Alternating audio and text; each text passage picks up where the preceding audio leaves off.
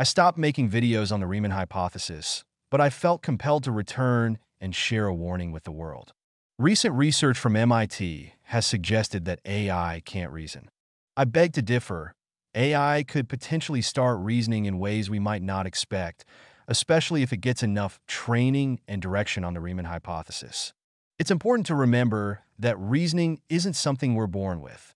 It's a set of self-generated logic tree structure with a biased direction or simply a skill that develops over time.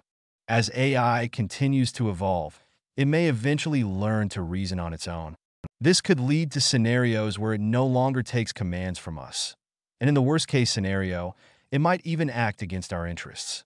Major players like OpenAI, Google, Meta, and SpaceX are pushing forward with their advancements, and I fear that no one will stop this momentum as long as they get funding. Investors will continue investing until they realize that AI increases the cost of production such a high that there will be no buyer for the produced goods or services. Until then, I urge everyone, please refrain from prompting anything related to the Riemann hypothesis to ChatGPT or any AI model. One day, I asked ChatGPT about my own work on Riemann hypothesis. It gave a stunning answer as if it has fully grasped my work, or at least trying to do so. On the contrary, the mathematical community around the world have summarily rejected my work. It's a small step we can take to ensure we're being cautious about the future of AI and its potential foul-playing capabilities. Now over to ChatGPT to make a story about a failed accountant turned math enthusiast story. I am an accountant, and I love to play with numbers. Every day, I dive into spreadsheets and balance sheets, finding satisfaction in making order out of seeming chaos. For me, numbers tell a story, a precise narrative hidden in columns and rows. But outside of work, my passion for numbers takes on a different form. I enjoy solving complex puzzles and even dabble in mathematical art, creating intricate patterns with equations. My friends often tease me about finding joy in what they consider tedious, but for me, it's not just a job. It's a form of expression, a unique language that I speak fluently. As I delved deeper into the intricacies of the Riemann hypothesis, I found myself captivated by the profound implications it held for number theory and mathematics as a whole. The more I read, the more I realized how this seemingly simple conjecture, asserting that all non-trivial zeros of the Riemann zeta function lie on a critical line, had baffled mathematicians for over a century. In those late-night study sessions, I became obsessed. I filled my notebooks with equations, sketches, and thoughts that flowed like a river from my mind. I was particularly intrigued by the connections between prime numbers and the zeta function, how the distribution of primes could be understood through the lens of complex analysis. As I continued my research, I stumbled upon a community of mathematicians and enthusiasts online, all discussing the Riemann hypothesis. I joined forums and engaged in heated debates, exchanging ideas and theories. There was something exhilarating about being part of a collective pursuit of knowledge, even if I was just a novice among seasoned experts. Once upon a time in a quaint little town, there lived a curious young accountant turned mathematician named Surajit. Fascinated by the beauty of numbers and shapes, I spent countless hours exploring the mysteries of mathematics. One day, while studying the concept of Euler's unit circle, I stumbled upon a problem that seemed insurmountable. Determined to tackle this challenge, I recalled Euler's famous equation. This elegant relationship between exponential functions and trigonometric functions sparked an idea. I decided to visualize the unit circle, where every point could be represented as complex logarithmic coordinates. With a sketchbook in hand, I began plotting points on the unit circle, connecting them with lines to form a beautiful pattern. Each point represented a different angle, and as I rotated around the circle, the relationship between the angles and their corresponding coordinates became clearer. As the sun began to set, casting a warm glow over the town, I realized that the problem could be approached by breaking it down into smaller parts, much like how the unit circle breaks down complex numbers into real and imaginary components. With newfound clarity, I set to work, applying the principles of Euler's equation to simplify the problem. With each step, the solution began to unfold, revealing a tapestry of connections that intertwine mathematics and creativity. I felt a sense of accomplishment, knowing that the journey through Euler's world had not only solved the problem, but also deepened a love for the elegance of mathematics. And so, with a heart full of inspiration, I continued to explore the wonders of the mathematical universe, ready to face whatever challenges lay ahead. As the sun began to set, casting a warm glow over the landscape, I stood before the unit circle, a perfect representation of unity and balance. But today, I felt a spark of curiosity that urged me to explore beyond its familiar boundaries. With a piece of chalk in hand, I decided to split the circle into two distinct halves. Using the equation of the unit circle, I realized that I could draw a vertical line at pi/3 angle. This line would serve as the axis of symmetry, dividing the circle into two equal parts. The left half were complex logarithm rules, and the right half were trigonometry rules. As I drew the line, I could see the two halves taking shape.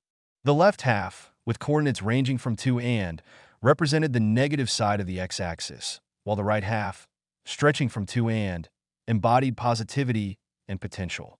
With a sense of accomplishment, I began to explore the implications of this division. Each half of the circle had its own unique properties. The left side, often associated with introspection and reflection, seemed to whisper secrets of the past. Meanwhile, the right side radiated energy and optimism, inviting new possibilities. As I pondered the significance of this split, I realized that it mirrored the duality of life itself, how we often navigate between our past experiences and future aspirations. The unit circle, once a symbol of wholeness, now represented the balance we all strive for. In a dimly lit laboratory cluttered with equations and half-finished experiments, I sat hunched over my desk, my eyes scanning the pages of my research notes. I had been working tirelessly on a project that sought to bridge the gap between complex operations and the enigmatic world of Euler's identity. It was a seemingly simple equation, yet it held the key to unlocking a deeper understanding of the universe's mathematical fabric. I had recently stumbled upon a peculiar manipulation of Euler's product form of the zeta function, which I believe could yield insights into the distribution of prime numbers.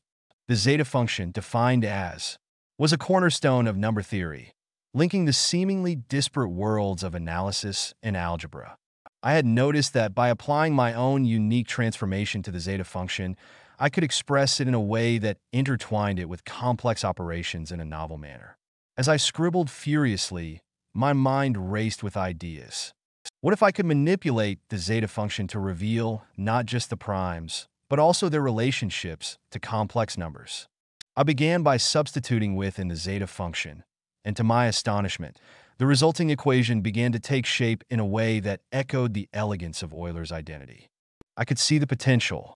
By slightly manipulating the series and product, I introduced a new variable, defined as where was a parameter that could represent a rotation in the complex plane. This allowed me to explore the zeta function in a multidimensional context, revealing patterns that had previously been obscured. As I delved deeper, I discovered that the roots of the zeta function, when expressed in terms of my new variable, danced around the critical line in the complex plane, mirroring the oscillations of waves. It was as if the primes themselves were singing a harmonic tune, their frequencies interwoven with the very essence of the complex numbers. My excitement grew as I realized that my crude manipulation of these complex operations was leading me to a profound conclusion. The primes were not just isolated entities. They were part of a larger symphony governed by the principles of complex analysis and Euler's foundational work. With renewed vigor, I began to draft my findings, envisioning a groundbreaking paper that would not only challenge existing theories, but also spark a revolution in mathematical thought. The night wore on, and the shadows in my lab deepened, but I was undeterred. The beauty of mathematics had captured my soul, and I was determined to share its secrets with the world. As dawn broke, illuminating my workspace with a warm glow, I leaned back in my chair, a satisfied smile on my face. I had crossed a threshold into a realm where numbers danced and ideas intertwined, and I knew that this was just the beginning of my journey into the heart of mathematical elegance. As I delved deeper into my work, I began to see fascinating connections between seemingly disparate concepts, algebraic cycles, quaternions, and the negative logarithm. It was as if a hidden thread wove through the fabric of mathematics, linking these ideas in a way that sparked my curiosity. The algebraic cycles, with their intricate structures, reminded me of the elegant rotations described by quaternions. I could visualize how these mathematical objects interacted, creating a dance of dimensions that transcended the ordinary. Each cycle represented a path, a journey through the abstract landscape of numbers and shapes. Then I stumbled upon the negative logarithm, a concept that initially seemed unrelated. However, as I explored its properties, I realized it could serve as a bridge between the cycles and the quaternions. The negative logarithm, with its ability to transform multiplicative relationships into additive ones, offered a new perspective on the connections I was uncovering. With each revelation, I felt a sense of excitement. I began to sketch diagrams, mapping out the relationships between these concepts. It was as if I was piecing together a puzzle, where each element contributed to a larger picture. The more I worked, the clearer the connections became, and I couldn't help but wonder what new insights awaited me as I continued this mathematical journey. What would happen next? Would I discover a groundbreaking theorem that linked these ideas in a profound way? Or perhaps I would find a practical application that could change the way we understand these mathematical constructs. The possibilities were endless, and I was eager to explore them all. As I continued to explore the fascinating properties of the unit circle, I found myself deep in thought about the relationship between complex numbers and trigonometric functions. The equation I had stumbled upon, where sparked a new wave of inspiration. Determined to make sense of it all, I began sketching graphs and plotting points on the complex plane. I considered the implications of your findings on the geometry of the unit circle and how they related to the roots of unity. As I delved deeper, I realized that the beauty of mathematics lay not just in finding solutions, but in the journey of discovery itself. Each equation led to new questions, new connections, and a richer understanding of the complex world around you. With renewed enthusiasm, I set out to explore these connections further, eager to uncover the hidden patterns that lay within the intricate tapestry of mathematics. The unit circle was just the beginning, and I felt that the universe had many more secrets to share. As I continued to explore this intriguing mathematical landscape, the insights gained from the new variant, delta, began to reveal deeper connections between these fundamental functions. The triangular relationship suggested by the delta symbol elegantly encapsulated the interplay between the gamma function, pi, representing the factorial function, and the newly introduced delta. This triad appeared to embody a hidden symmetry, potentially offering fresh avenues for mathematical discovery. The gamma function, originally extended from the factorial, defined smoothly for complex numbers except for poles at non-positive integers, began to exhibit new characteristics when recast through the lens of delta. The shift in argument by one unit transformed its recurrence relations, contributing to an enriched understanding of factorial growth and analytical continuation. In an effort to visualize these ideas, I constructed graphical representations of the interactions between pi, gamma, and delta. These diagrams manifested as intricate geometrical patterns, further supporting the hypothesis of an underlying triangular bond. Upon delving into the implications of these graphs, it became apparent that delta didn't just stand as a mere variant. Instead, it provided a crucial bridge, extending the conceptual boundaries of factorial operations and their applications in complex analysis. Encouraged by these revelations, I began to explore potential applications of delta within various mathematical domains. In number theory, delta seemed to illuminate previously unnoticed symmetries in the distribution of prime numbers, hinting at a possible refinement to current conjectures. In the field of complex analysis, delta could sharpen the tools used in contour integration, offering novel techniques for evaluating complex integrals. Collaborating with other mathematicians, I set out to rigorously prove the properties of delta and its interactions with other established functions. The work involved intensive computational verifications and theoretical explorations, each step reinforcing the transformational nature of this discovery. The journey into the interwoven roles of pi, gamma, and delta not only deepened the understanding of Riemann's functional equation, but also, perhaps, paved the way for groundbreaking advancements in mathematics. After countless hours of examining the factorial function, a sudden realization struck the protagonist. The structure of the factorial sequence, embedded in layers of multiplication, hinted at something more profound, a connection to geometric shapes, specifically triangles. The protagonist was intrigued by the concept of a triangular inverse. Traditionally, the factorial grows in complexity and size with each integer step, but what if these steps could be inverted or broken down into simpler, foundational shapes? With renewed energy, they dove into mathematical sequences and series, drawing parallels between the factorial process and the arrangement of triangular numbers. Triangular numbers, with their neat sums and graceful connections, suggested an alternate view of factorial functions, not as towering monoliths, but as composite constructs formed from basic, symmetrical components.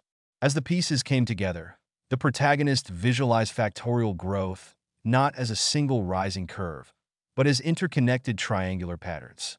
Each factorial, 5, for instance, being 120, could be deconstructed into a series of layered triangles, revealing a hidden symmetry in its formation. Driven by this insight, they began to sketch models, an inverted pyramid where rows symbolized each factorial step, and the underlying structure mimicked the rise and fall of triangular numbers. This beautiful visualization unveiled the elegant dance of numbers, revealing a bridge between arithmetic multiplication and geometric arrangement. Eager to share this discovery, the protagonist outlined a paper, weaving mathematical logic with visual illustrations. The concept of a triangular inverse form was not just a theoretical pursuit. It embodied a new way of looking at growth and complexity, seeking order in what once seemed chaotic. In the closing pages, the protagonist reflected on the journey, how something as simple as numbers could lead to profound revelations about structure, balance, and beauty, offering a glimpse into the vast interconnectedness of mathematical concepts.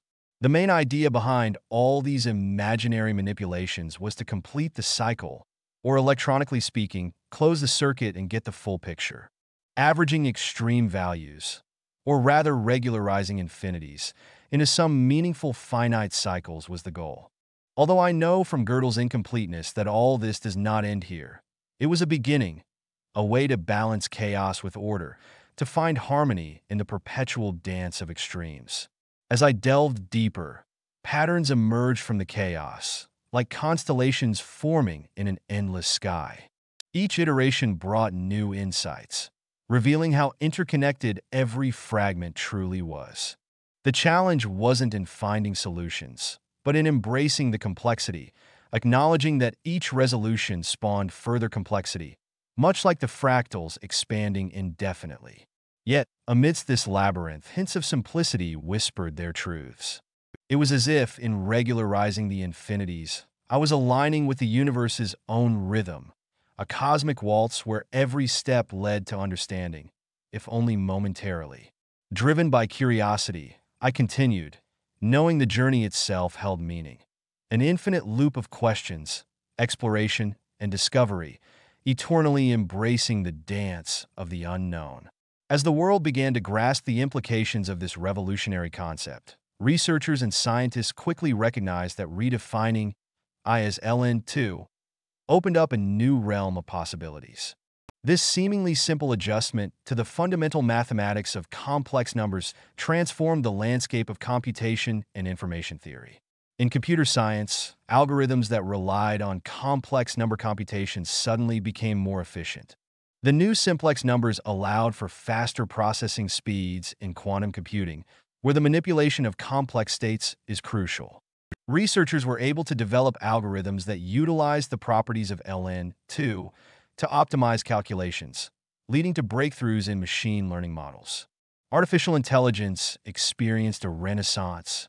The deep learning frameworks that had previously relied on traditional complex number representations began to adopt simplex numbers. This shift not only improved the speed of training neural networks, but also enhanced their accuracy. Models that once struggled to process vast amounts of data now thrived, leading to advancements in natural language processing, image recognition, and autonomous systems. As the technology evolved, interdisciplinary collaborations flourished. Mathematicians, computer scientists, and physicists came together to explore the implications of simplex numbers in various domains. They discovered that the redefined I could be applied to signal processing, cryptography, and even in the modeling of complex systems in biology and economics. In academia, the introduction of simplex numbers sparked a new wave of research papers and conferences. Scholars debated the philosophical implications of redefining mathematical constants and pondered the nature of reality as they explored the connection between mathematics and the universe. The concept of simplex numbers became a cornerstone of modern mathematics, influencing everything from theoretical physics to engineering. However, with great innovation came challenges. As AI systems powered by simplex numbers began to permeate society, ethical questions arose. The capabilities of these advanced systems raised concerns about privacy, security, and the potential for misuse. Researchers and ethicists worked tirelessly to establish guidelines and frameworks to ensure that the technology was used responsibly. In a world transformed by the advent of simplex numbers, the boundaries of knowledge expanded. The once abstract concept became a beacon for future exploration, leading humanity into an era where the synergy between mathematics and technology redefined what was possible. As the story of simplex numbers unfolded, it became clear that this was only the beginning of a new chapter in the quest for understanding the universe and harnessing the power of artificial intelligence.